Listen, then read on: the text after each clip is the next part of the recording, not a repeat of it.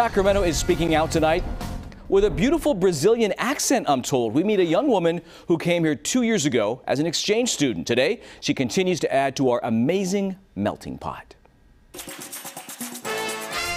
I like to cook a lot, so cook for me is basically the most important thing because I can have like Brazilian food and I can introduce this Brazilian food to a lot of different people and culture. This one is a Hawaii word. It means like family.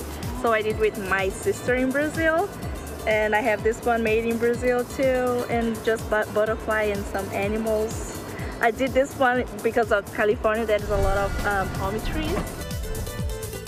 It's cool. You never know what people are going to talk about when we give them the microphone. Sacramento Speaks. We want to hear from you here on Primetime Sacramento. What matters most to you? What's going on in your world that impacts you and your family? What do you want to see change? Let me know. Email me at tlopez@klvr.com. And thank you to those who've already emailed me about the show and everything else. We certainly appreciate it. One thing